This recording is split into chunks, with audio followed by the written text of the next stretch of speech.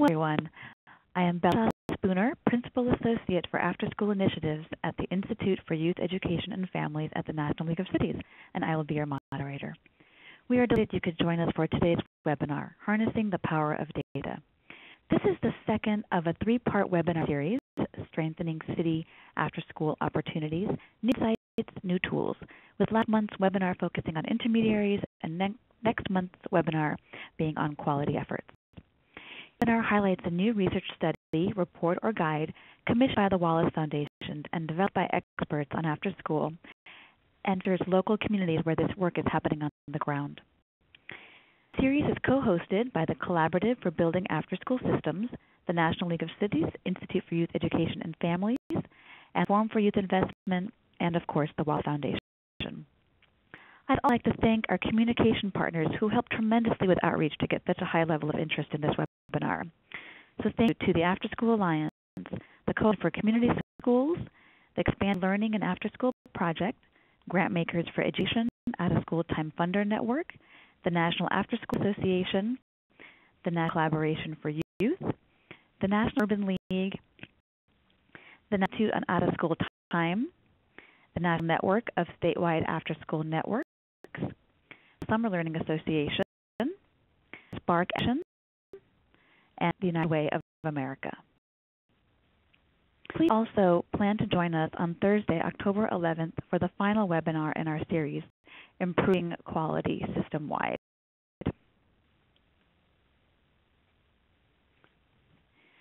First, let me share a word on who's participating today. We've had lots of interest in this topic. We had over 700 people register. I think we may have broken a webinar record. We have a nice mix of leaders from various stakeholder groups participating on this call. Quite a bit from program staff, technical assistance providers, and a mix of funders and researchers and local intermediaries. So thanks for being on this call.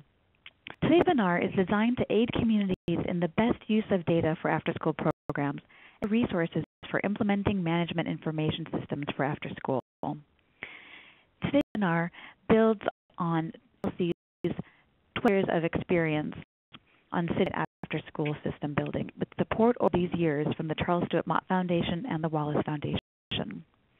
And he has developed our After-School Policy Advisors Network, which includes more than 450 cities interested in after-school, as well as the investment from the Wallace Foundation in 14 cities to build and strengthen citywide after-school systems and fund knowledge development. We also just recently released a report last year on municipal leadership for after-school, citywide approaches spreading across the country, which features 27 cities building their after-school systems, as well as NLC's strategy guide on collecting and using information to strengthen citywide out-of-school time systems. Cities really get it. They understand this work. They're ready to do it. We are excited to have two new reports, which we think are a real substantial contribution to the field, which we'll add on this call. The Wallace Foundation's new data tip sheets and LC's new report released just yesterday on after-school management information systems. So I'd like to introduce Chris Kingsley, our Senior Associate for Data Initiatives at NLC's Institute. He's the author for the report. He will manage the rest of this webinar and share findings and lessons from his report, introduce our city speakers. Chris? Good afternoon, everybody. Great to have you here. We're lucky to have a couple of experienced and thoughtful community leaders joining us for this presentation. They're deeply involved with the Wallace Foundation's latest round of investments in citywide after-school systems building. We enter the conversation from somewhat different worlds. Curtis is the project manager for the Community Partnership System in Denver, which is a new partnership between the Denver Public Schools, the Office of Education, and the nonprofit community in Denver, coordinated by the Civic Canopy, which is the intermediary where Curtis hangs his hat. Before joining Civic Canopy, Curtis was the Director of Information Technology at a public school district in Colorado, so a tremendous resource as we talk about school community partnerships, privacy, academic outcomes, and that sort of thing. Second guest, Edwin Hernandez, is the Senior Program Officer for Douglas and Maria DeVos Foundation in Grand Rapids, and he's did a tremendous amount of investment from the foundation toward education and summer learning programs in Grand Rapids, including Leave to Become an initiative, which he'll tell you more about later in the call. Of evaluation, partnering with universities, real-time data sharing between public schools and providers. There's none better to have on this call, I think. So Kurt and Edwin are neck deep in this work in Denver and Grand Rapids, respectively, and I'm happy that we have them today to help us start the conversation. And it's a conversation that we're going to continue with some of our close friends at the Wallace Foundation and elsewhere as part of Twitter chat at 2 o'clock. So you're invited to join us, the Foundation, and our panelists after this call to use the hashtag AfterSchoolData, all one word, and we have a really great group of experts on hand to help answer your questions. So take a few minutes at the top of the call to help set the stage here and to share some I believe we in the field already know about collecting and using data to strengthen after-school systems. About the kind of challenge this is and why we're so optimistic about several of the strategies which we'll with you today. And I think it's worth reflecting for just a moment on how far the field has come over a decade. This community approach to coordinating after-school systems certainly has spread. It is spreading. On the screen is the Wallace Foundation's investment in an initial 5 cities, through its expansion to 9 further communities in 2012, and then 27 cities that the Institute for the Youth Education and Families Institute surveyed in 2010 and 2011, which are deeply committed to this work. The fact is that the cities on this map educate 1 in 12 U.S. kids. And of course, you on the call today, I expect represent communities that are doing pretty similar work and that aren't captured in this map. So there's a strategy that's being explored at some scale now, and I think it's a fair question to ask, what have we learned so far? The thing I'll share is that it turns out data is hard. The challenges associated with building citywide after-school systems, building data systems to get reliable information may be the biggest. It's certainly the #1 request we receive for technical assistance. And the leading cities and those that I was pointing to just a couple of slides ago don't yet have systems in place. A third don't. But they really need them. From an NLC survey in 2011, a city that didn't have one of these systems thought that the way they were currently tracking, targeting, and coordinating their investment in after school was sufficient to support the work they wanted to do. Both cities and communities are increasingly acting to create these systems, and I think that's where on the call today and in our work, more generally, we think we can be of some assistance. So I'll introduce the 2 resources that Bella mentioned to you. Earlier this year, the Foundation published a really excellent series of data tip sheets.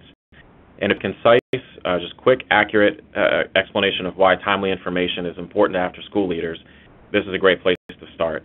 We're going to see several of the examples from the tip sheets during the webinar this afternoon, and please do take a moment to go to the URL listed there and download them. They're absolutely free.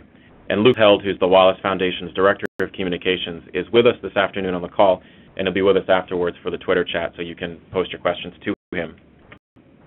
We're also extremely pleased today to announce the completion of a new toolkit, which is titled Building Management Information Systems to Coordinate Wide After-School Programs. So if you're looking for sort of a how-to manual for how to build out an MIS, this kit summarizes what we've learned from nearly a decade's experience.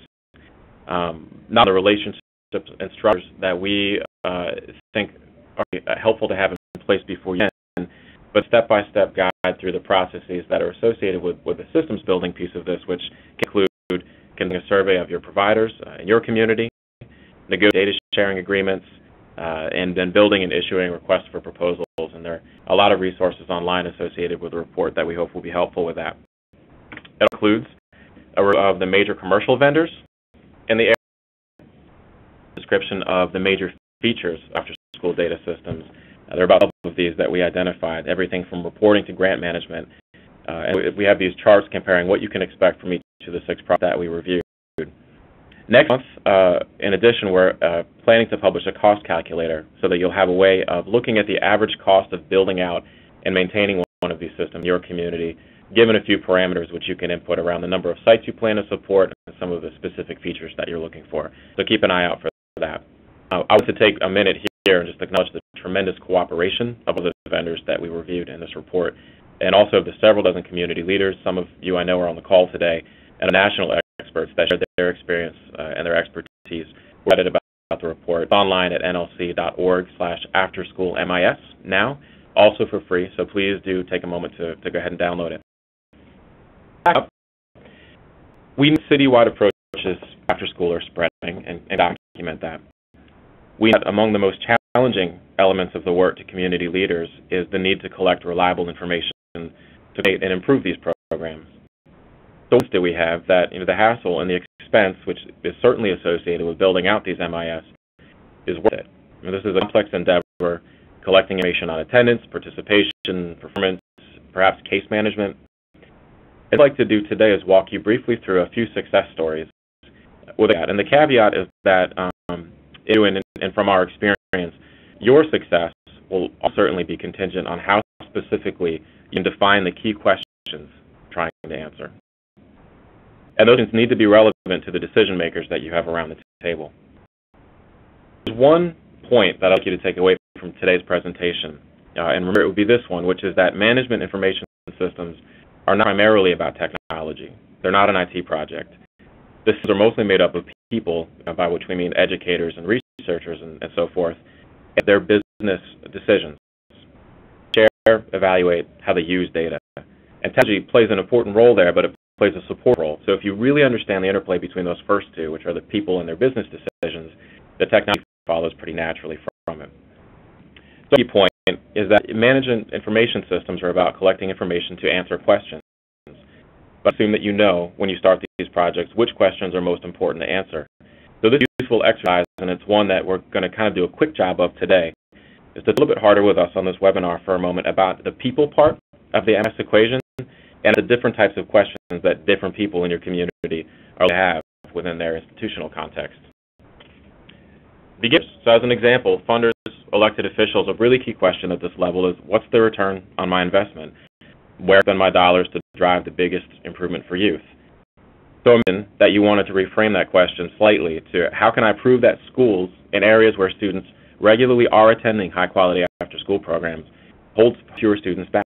So the students in these schools, their attendance and behavior and coursework, those ABCs, are good for the most part for them to continue on. So this is the kind of analysis that the Jacksonville Children's Commission can do and does do longitudinally over time, and they were able to make the case that, yes, areas with high rates of after-school participation, which you can see highlighted in black there, were likely to be advanced to the next grade, even in relatively disadvantaged communities.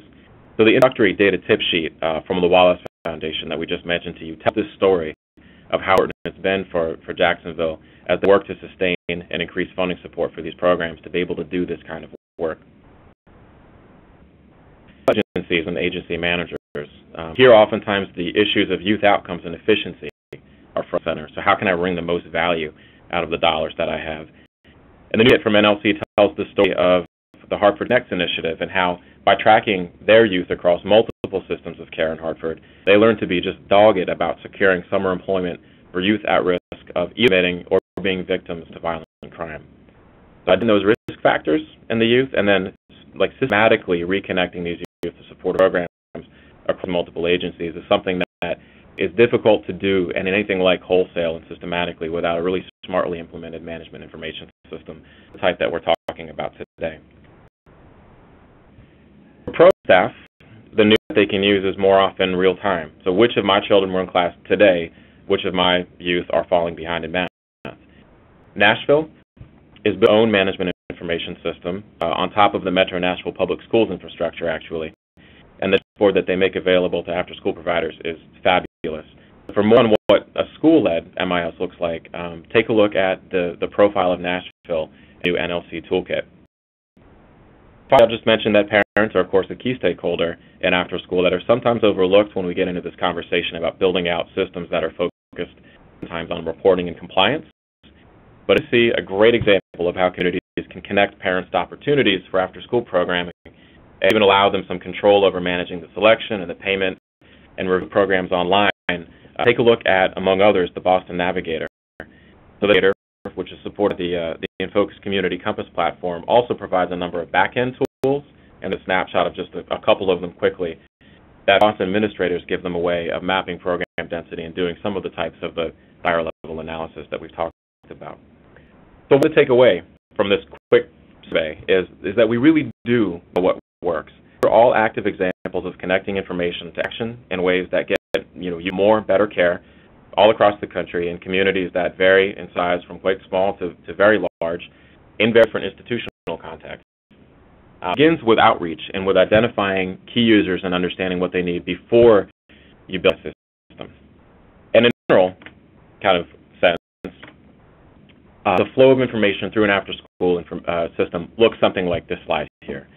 So info programs typically starts at the site, which is labeled number 3. It's at 12 o'clock here. Move through the after-school agencies as you move clockwise through this. Students attend which programs of what quality. And as you continue to move clockwise, coordinators can aggregate this information and they can compare to what they know about the community already to think about, okay, how do we expand coverage and participation? And what kind of case do we make to, as we go the way around, to the funders and to the public who may all then use this reporting commission evaluations and think of the overall impact of their investment and to adjust what and how and whom they fund. It's my argument from consultation with a lot of cities that in a mature and a really high-performing after-school management information system, that system moves information back the other way too, which is the red arrow here. Back counterclockwise, that's a chain to inform the work of agencies, of principals, and of staff in schools to answer the kinds of questions that we identified above. Probably many of us on this call tend to identify with funders or coordinating entities and maybe policy people. But it's worth bearing in mind that if these systems only draw information upwards to answer the kinds of questions that may be on our minds today, we're not delivering useful information into the hands of the educators and the program staff that we ultimately rely on to improve outcomes for youth and improve the lives of youth. Another word of warning, that I think we could probably all agree that management information systems aren't intrinsically useful. It's possible to build one without ever having identified questions worth answering. You can collect poor or incomplete or outdated information, which isn't worth a lot to you. You can even collect a decade's worth of really great information and just not do anything with it, which we've seen too. And this is probably worse than having no system at all, in the sense that it leads to a huge potential, sometimes real multiplication of systems, all tracking information, which represents an administrative burden on providers, and I think all leads fields at that sort of ground level to be somewhat cynical about the use of this type of information to drive outcomes in after school when they really don't need to be. I also want you to take away from this presentation that we really do know what success looks like now, and that there are great examples to talk about this. We have two gentlemen on the call today who are neck deep in the work in their respective communities, who agreed to make themselves available to answer questions about what they've learned filling out these types of systems, and also, I think, what remains most challenging to them. So I asked Curtis and Edwin to just very briefly summarize their work before we open the floor to questions today. And so we'll begin with Curtis, who, as the Canopy's project manager, building Denver's new community partnership system. Curtis, could you share some of what you've been doing there and what you're learning? Thanks. Curtis Lee, CPS project manager for the community system here in Denver.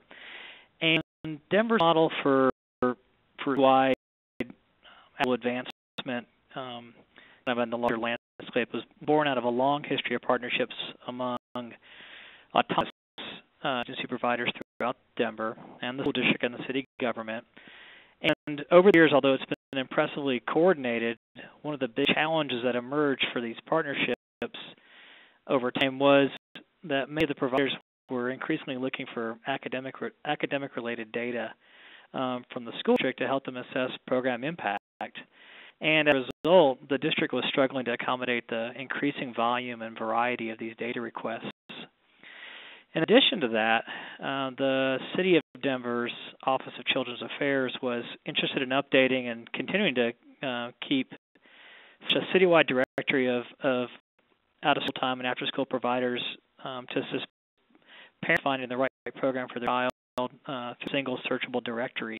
So you had lots of disparate small directories, but no one agency had a comprehensive list of these programs, so it was difficult for parents to navigate that. And I think in both cases, there was an absence of access to data in a way that was easy to do and easy to make decisions around. And given the need for creating a one-stop shop for making this directory and data exchange happen, help funding partners in the Wallace Foundation, a coordinated entity, the OST Alliance, was developed to manage this work, and Citywide, who I work for, was chosen to build and host this community partnership system, or CPS, that functions as a nexus or federates the data linkages between the different agency participants, the school district, the city, and then also will create a directory for parents, principals, and other people who are looking for information about providers in different areas. So the idea is to create kind of a dynamic data exchange. And you can that this federated model then has areas of responsibility that fall under the different entities, and we all work together as a collective staff to manage the flow of these reporting needs and the management of information as it flows through the system. Quick slide, I'll just kind of a little bit sort of in more detail, is within Denver Public Schools, once an agency or a provider has created a profile within the community partner system, that gives their directory information, and then as part of their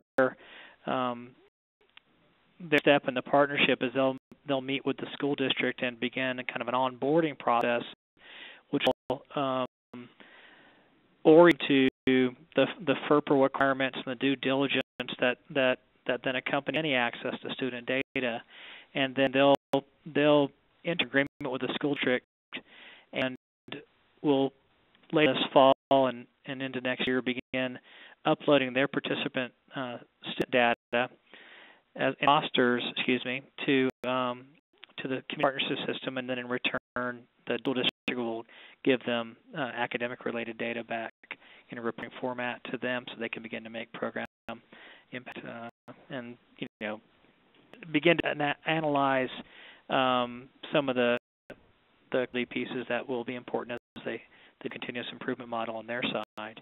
And so I think just to sum up, the use of the data will be an important tool for all the different audiences, all the way from the coordinating entity, our OSD Alliance, for policy decisions, the players' examination of program results to improve their effectiveness, and schools and parents as customers of the OSD programs, so they can find out what programs are available nearby and how to get in contact with them. That sums it up on me, at least initially, and I'd be happy to answer any further questions later on around some of the in the weeds aspects of sort of coordinating this work. That's a great overview. And one of the things I think it'll be interesting to put you in conversation with Edwin is that some of the different design choices that you made, not with significant leadership from the city and the public schools in Denver, but then on building a system which, as you referred to, is quite federated, is agnostic about actual system individual providers are using. And the type of resource that creates for you in terms of a master record of participation and a service directory for doing referrals, as opposed to some of the other types of work that Grand Rapids is looking at doing, with a very different system architecture. So with that in mind, I'd like to turn to you, Edwin. And Edwin has, from the Douglas and Maria DeVos Foundation, seen the investment in the Summer Learning project in Grand Rapids and really been out in front on these issues. So Edwin, could you give us a quick overview of what your system looks like and speak some of those kind of different design decisions and what was behind those? Thanks, Chris. It's great on the call this afternoon. What we'd like to talk about is that we're pursuing a goal through the Believe to Become initiative to ensure that all kids are ready to succeed in school, work, and life. And if you see the next slide, that captured in the essence of our mission statement there, Chris. If you could just turn that over, there you go. And what's really key to our work is a partnership between the foundation. I'd like to say that the Kellogg Foundation is also involved as a co-funder of this initiative, but we're also partnering very closely with the Grand Rapids Public Schools, the Community Research Institute, the ELO Network, and together we're pursuing sort of a four-pronged strategy for why we're sharing data. First of all, it's about the right investment, and that can only be gotten through good data to support good top-level evaluation research. But it's also about site management and helping providers on the ground have access to real-time data that help them understand the needs of children. Thirdly, it's around aligning resources, not just in the community, but also between school system and the community as information is shared around alignment of curriculum, which I think is where the optimum learning can take place. And so, fourthly, our vision is really about following children over time to see what the cumulative impact as they access summer learning, after-school programs, and over time, what does that do to their learning? And those are really important questions. This slide sort of shows you the architecture of our initiative. Left, you'll see the top cylinder, GRPS, that's Grand Rapids Public Schools. In the middle is our community partner, our data warehouse with the Community Research Institute, located at Grand Valley State University, and then our data system partner, Focus Solutions. And what you see here illustrated is how the data flows, starting from the Grand Rapids Public Schools, through the appropriate parental consents, to CRI, and CRI then becomes the place that both provides de-identified information for the research team that we have in place to conduct the investment analysis that is so critical to our funders and the community. It also provides data so that the providers using nFocus can have access to real-time information, such as the kids are kids going to school during the day? Are they showing up regularly? It's an attempt to try to give information, intelligence, to drive better programming. And this data sharing system here is greatly it's been produced and is now in place thanks to the hard work between GRPS's vision of creating a community of learners, CRI, a critical intermediary. And then the final slide that I'd like to share with you tells the story about impact. I think all of us in this sector, at the end of the day, it's about how do our collective efforts lead to results that we can show providers. And if you see here, this is 2 years worth of data, 2009, 2010, to 10 and 11. You'll see there, for example, at the very top, total number of students served in the analysis. The kids that have consents that have fully been vetted and that have clean data. And I think the most important, if you turn, if you realize that the gains from 1 year to the next has been really dramatic. The amount of dosage that the kids have been able to access, the number of time spent in the program, and if you look at the math and reading results, moving to experience less summer loss, moving from 57% to 50%, or an average of from 7.7 weeks of summer learning loss to 3.5. Those are very important dramatic results. And what's exciting really about our emerging programs we're still learning is really how to help community organizations, including faith-based organizations that are part of our network, understand what it means to have quality programs, helping them to change the culture towards managing towards outcomes. And really, all this, in our case, has been a learning experience, a learning curve, but thanks to the due diligence of our providers, CRI, CSR, Grand Rapids Public Schools, and certainly nFocus Solutions, all of them in a team effort working towards driving better results for our children of our community. That's sort of, Chris, give a good summary of our work in Grand Rapids. Great overview and also some great results. And I expect people want to pick up in the Q&A and to ask you more about how you achieve them. So we'll open up the Twitter chat, which again is at #AfterSchoolData. And your questions for Curtis and for Edwin, as well as for our other experts on the line there. And also, I'd encourage you to go ahead and you can use WebEx if you're on the call with us right now. We have half an hour for discussion, a little bit less. And before we begin that, I just want to finish with a few lessons, I think, from this webinar and to pull out a couple of resources that I'd like to make available to those on the call with us today. So the item is just to say again, in my view, I think this is true. Management information systems, it's not primarily technology. It's the people and it's their business decisions that are informed and linked through the technology. So go ahead to identify your stakeholders, the people, and their questions as specifically as you can. Then the actions that the answers to those questions will inform. It's not this exercise in collecting information for no reason. The technology, I think, in all of this comes last.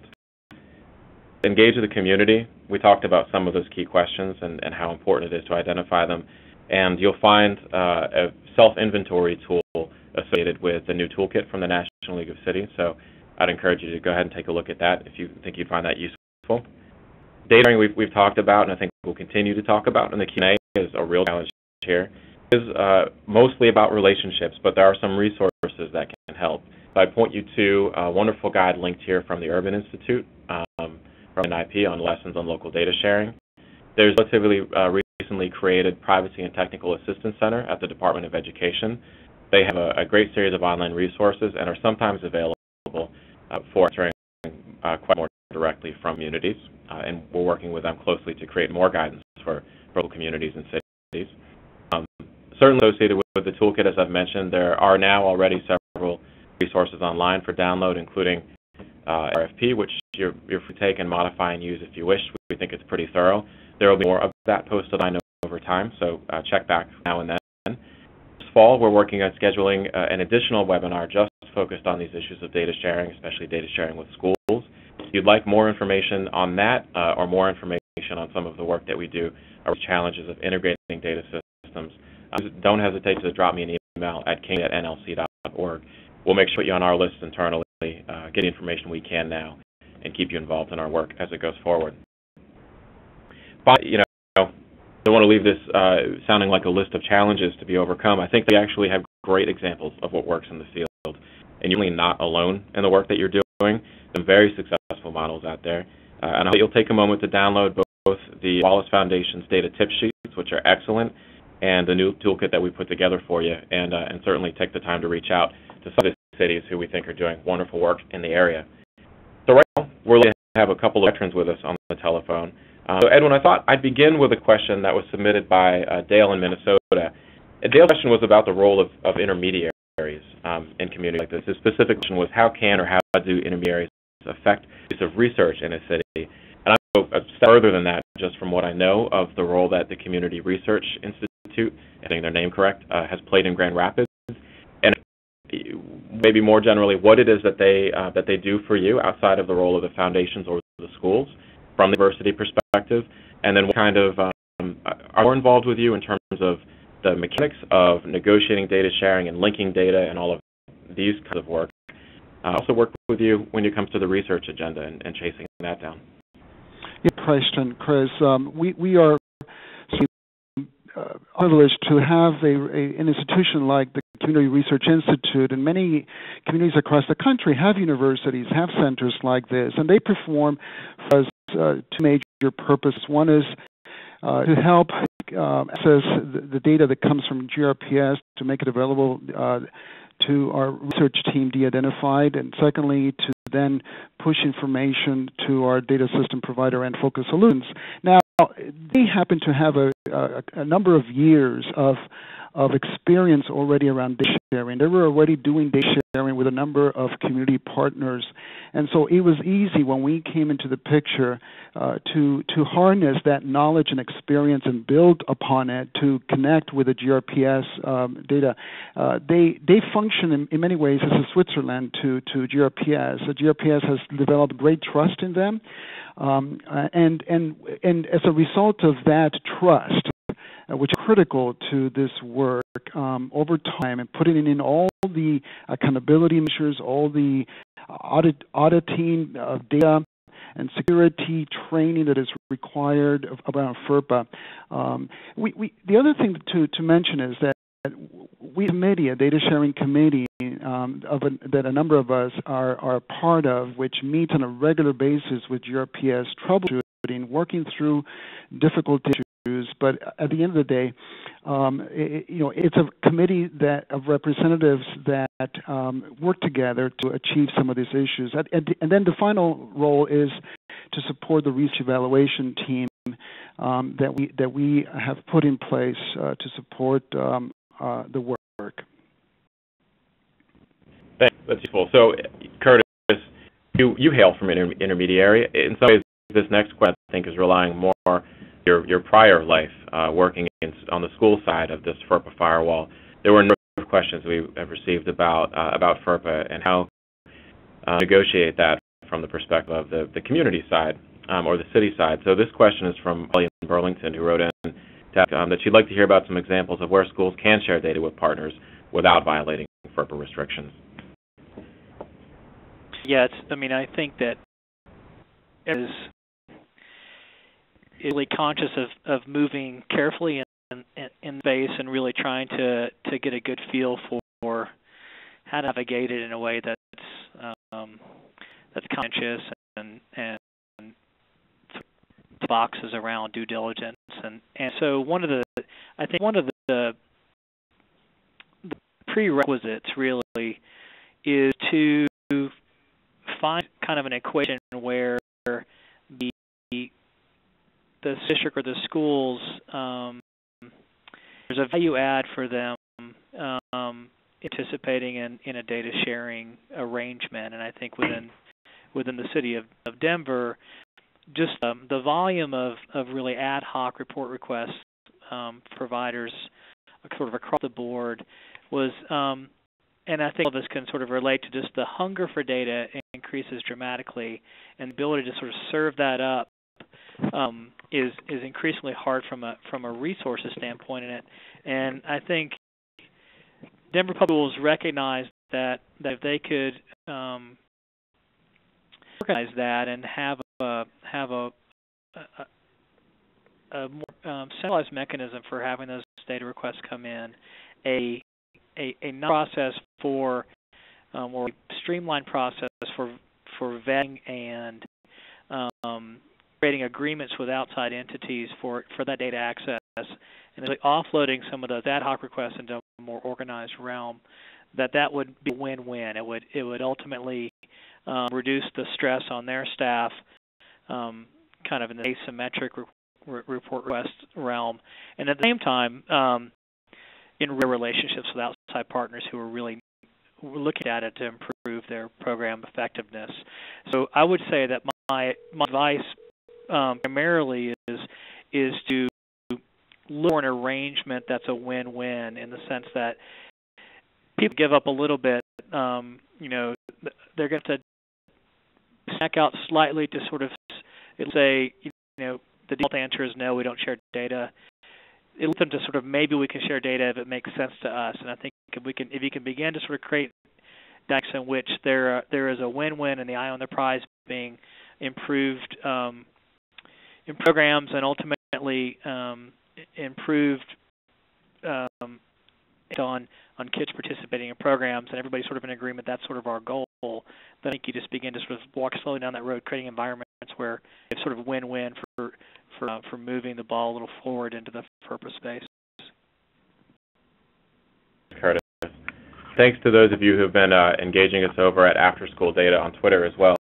This can, Curtis, I guess I'll start with, actually, let me start with you. This is from Isaac Castillo through WebEx, and he wrote in, effective systems, we'll talk first about Denver and Grand Rapids, although maybe I can add some flavor beyond that, deal with community providers that already have their own system, which is a question because we see a lot.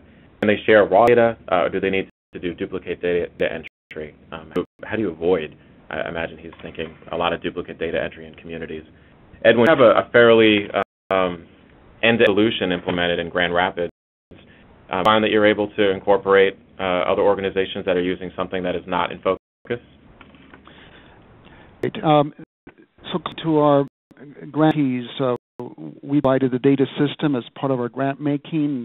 It was meant to be as a capacity building effort for the organizations, not only to collect data for the Believed to Become initiative, but also to help them in their own data system needs. But the beauty of having a community research institute, a partner like them that have both technology expertise, data warehousing, is that they're able to function sort of a federated type of system that Curtis was talking about earlier. In other words, if they're providers or nonprofits that have other systems that they collect data, they're able to integrate that and create a more comprehensive community data warehouse and or dashboard of information. And we're moving in that direction. But what we're understanding is that community to go at their own pace, different partnerships, different networks, and for whatever reason, the early childhood might be functioning under a different set of data needs and so forth and so on. I think what ideally a community should have in place the ability to upload information from any number of systems, and the question is whether, who's there to be able to provide that integrative function. And as in our case, having the assets and the expertise of CRI is a real asset to our work. So we mentioned, the federated approach that Denver is taking to this problem. How much of that was driven by a sense that you maybe already had kind of an ecosystem of different systems on the ground? Do you want to talk a little bit more about what it means if an organization is actually still using Excel spreadsheets and the YTA next door is using maybe ETO?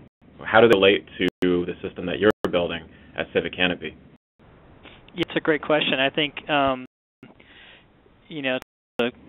example of sort of trying to snatch a victory from fragmentation. The within Denver is of a really strong after-school partnership culture that has been around for a number of years, and organizations and all the different people involved were sort of there was a spirit of cooperation along the way, but there wasn't really a single governance model, so people were it was a fragmented space from the standpoint of what they were using from on the back end system side. Some of them would be using a system that was being led by the school district. Others would be using an Excel spreadsheet, or perhaps have a smaller version of an MIS within their own organization. So coming from that and trying to solve kind of within that space, we really are designing around kind of a lowest common denominator approach, in the sense that we will be receiving roster data in its most simplest form with enough identifiers to match that roster data to an aggregate, so they can get some reports back. And what gels take on that sort of the next level, perhaps, of integration with advanced types of data emerging from the provider. So I think we're easing into this, but the idea of it being kind of a CPS functioning as a Rosetta Stone in the middle, that is mitigating the complexity for the provider, so that what we're asking to do is not overly burdensome. Just get us baseline of data on a regular basis, and we will kind of take the back end and manage that with the school district. And let's see where that gets us. That'll get us further down the road than we are now. And then once we kind of get our sea legs around that, say, here's some additional questions we'd like to answer and some additional metrics, and let's see how we can do that in a way that's also minimally impactful, but still kind of keeps the ball rolling from a quality improvement standpoint. Does that make sense? I think one of the elements you're both pointing to is the importance of having some kind of coordinating entity, which is why LC and the Institute for Youth Education and Family has been a strong advocate for these citywide or community-wide systems. I think it's very difficult for a single organization, for a Boys and a Girls Club, to do this kind of work. And to have a whole series, I think you're having negotiated these, of bilateral information sharing relationships. As you said, you need somebody to be the Rosetta Stone, or the data Switzerland is another term I like a great deal. I'll add to both of your comments to say there's really two pieces to the question, which I think anybody on this call that's interested should bear in mind. One is the technology piece, and please do work with any of your technology providers to get assurances that they do the best they can to be interoperable with other systems in the community. And if you want my further thoughts on the matter, feel free to give me a call, and I can let you know there's certainly some good solutions out there. BS is partly a question of data definitions, which is it's not only that your systems speak to one another, to Isaac's question, that all of you are defining things like attendance and participation and the outcomes you're tracking in the same way. Otherwise, even if you can sort of match students up between systems, you really are comparing apples to oranges. And if you want an example of a community that I think has done a very thoughtful job of negotiating both the question of how the technology interoperates and establishing data definitions pretty early in the process, and then using those to drive effective evaluation across programs. Take a look at Omaha, and there's a case study on their work and the NLC Tool Guide, and I think additional work coming out shortly under InFocus's label, so you can keep out for those. I wanted to just briefly address one question from Maria Dwyer. What the cost of implementing a system like this is. Really good question, and it's the first place a lot of us start when we need to go and fundraise and think about how broadly we want to try to scope a project like this. We're going to have an online cost calculator for you available in about a month, which will give you generalized information about that. I can't share the specific cost of each of those systems that are very generously provided to us by the vendors because those are their own information. But we give you a range. It'll give you some sense of what you're dealing with, 1-year, 2-year, 5-year implementations. And if you need sooner than a month, you can reach me at the contact information on the slide there, and I'd be happy to, again, give you that generalized information. Another question, Edwin, maybe I'll direct this one to you. This is Samantha and Yonkers wrote, a primary reason for data collection is only to chart impact, but also to share that impact with funders. And I think you occupy an interesting role here, being both a funder and I think having done work like this where you're building partnerships for additional funding and really trying to demonstrate impact itself. Could you talk a little about the way you view management information systems after school in that light? What do they provide that you wouldn't otherwise have? What don't provide that you wish they did? Good question. I think that we're under, obviously, but I think more and more funders across the country are raising the bar around the cues of, it is investment making a difference. Our kids are learning more. The skills that these programs are meant to instill or to teach and so forth. And so what answer to that demand that our particular trustees were asking then meant that we needed to have in place data systems, but not data systems to collect good data and clean data, but also to have people, the human capital, the researchers that could take that information, partner it with the district, and set up a research design that could help answer from the most simpler questions around pre and post, moving from the less rigorous pre and post type of analysis and evidence to having control groups whereby children that are not receiving the treatment or accessing the program, so that you can compare whether indeed the differences that you're seeing are indeed are more likely to be due to the after-school intervention, for example. And so for us, having this research infrastructure was a direct response to our trustees' vision, and they understood that if you want to raise the bar around evidence, you have to invest in research and development. And so luckily we had players in the community, we had people internally to the foundation that can speak to these issues. So, and I think as a result, our trustees they understand the complexities of these issues because of this work. They understand that what the value that it brings to them as they're making decisions, but also to providers when you provide evidence about the effectiveness of their particular program. And so it's changing the conversation between donors and providers in a new way, and we're seeing that happening in Grand Rapids. But clearly, in mind, as somebody who has been in this work for 3 years now, there's no greater work than to help providers gain access to more funding than to give funders, donors, the information on impact around how their work is showing up in the lives of kids. Thank you. Curtis, I wonder if there's a similar question to Denver, and that you're going to have shortly here a really spectacular association of you, the programs that you participate, and the consequences of that participation, ideally on attendance and behavior and coursework in the schools, because you'll have that link to the public schools. What levels at which you get a sense folks in Denver are thinking that through in terms of what resource that provides to the programs, as Edwin said, to talk about their impact to the schools and to principals? I think Edwin's articulated it really well. I think there's that ecosystem capture. There's sort of an entire collective of people who are working on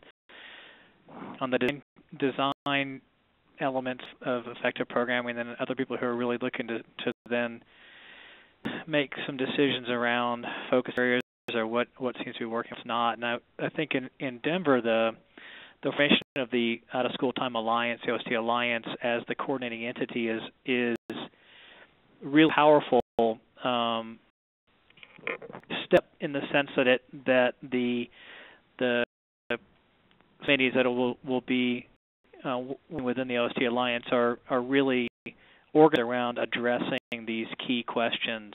And so in addition to the CPS system providing kind of this directory function and data exchange function, it will also then be providing a supportive role for some deeper analysis kind of in the quality realm. And I think the theory of action is that the OST Alliance sort of being charged with really moving this quality work forward through the use of these subcommittees, will be able to really dig deep, define questions that a lot of different people are trying to answer, funders, school districts, agency providers, really identify these key questions, define data capturing to really and sort of metrics around those, and then really track that moving forward in a really concerted way. And so I think from their standpoint, the development of the entity, the coordinating entity, is going to do that because that'll be really their primary focus, and so that allows a sort of a singularity of purpose, which I think will really drive the work forward rapidly. So we probably have time for just one more question, and I thought I would grab one from Joan Altobelli, who asks, in what systems nonprofit and for-profit agencies coexist peacefully in your experience? Are providers given access to student data for curriculum development equally and to groups of students with similar needs, or is there sort of preferential access to one group or another? If you have a perspective on that. Here in Grand Rapids, we haven't seen any preferential. I think that the whole vision is that whoever's working with children, have quality programs in place, and are willing to meet the expectations around data security issues and quality programming are certainly welcome to the table. Yeah, I concur. I think that the articulated it really well, and I think that everyone's sort of welcome to the table to sort of improve the lives of kids, and sort of I think the operating principle that sort of underlies all that. That seems like spirit to end on. So I want to say, Edwin, Curtis, thank you both so much for being with us today. This webinar, for all of you on with us, still will be archived on the Wallace Foundation's website and also on the National League of Cities website. You can join us again on Thursday, October 11th at 1 p.m. Eastern for the final topic in this series of 3, which is improving quality system-wide. And that session will be moderated by Nicole Yohalem of the Forum for Youth Investment. Out, if you will, as well for an upcoming session on data sharing between schools and the community partners, which I mentioned that NLC will coordinate later this year. And we're going to close out the webinar now, but the conversation will continue for at least another half hour online if you'd like to go join us. #AfterSchoolData. There's a whole set of us, not even only the speakers in NLC and Wallace Foundation, but ready to answer questions and refer you to resources over there. Before you go, if you would, we have just a few brief survey questions on the webinar about whether or not this is useful to what else might be. So if you could take just a moment and fill those out, we'd appreciate it. Thank you so much for attending, and we'll see you over on Twitter in a few minutes.